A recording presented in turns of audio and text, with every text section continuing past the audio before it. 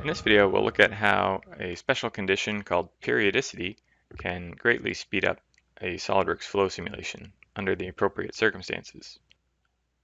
The example we'll be looking at is a battery pack that's cooled by liquid immersion, where we have some non-conductive fluid flowing across the entire unit. Because of the tiny gaps between the cells, it requires a decent amount of mesh refinement to be able to resolve the flow between these small gaps accurately. In this example, I'm using a local mesh control with the channels refinement enabled. We can see this produces the expected result, but on larger problems, this will come at the expense of solve time. So one way to speed a problem like this up when we have some repeating pattern is to set a periodicity condition. This is set by simply editing the computational domain, adjusting the limits until they're in line with the region that you'd like the split to occur, and setting the axis to periodicity. This will represent a subsection of the cells as some infinitely repeating pattern. So it's only appropriate for long repeating patterns such as we have here.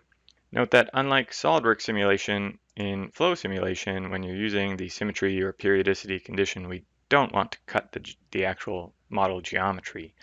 All we need to do is size down the computational domain. There's also axial periodicity, which is appropriate for analyzing a wedge section and is even compatible with certain methods for rotation. Finally, the last consideration is for any conditions such as boundary conditions or heat sources that are cut by the computational domain. We'll want to pay special attention. For instance, the battery cells that are completely encompassed within the computational domain will get their full heat power, and the battery cells that are split in half by the computational domain will get a half heat power. This is also important for things like volume flow rates for faces that might be cut by the domain. With this method of simplification, we're able to use even more mesh refinement and have an even more reasonable solve time with nearly identical results to analyzing the full model.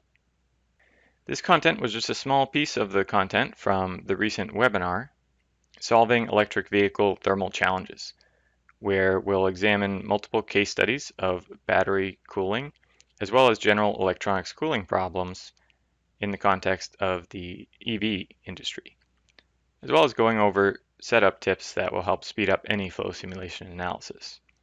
So if you missed it and would like to check it out, look for a link in the video description below.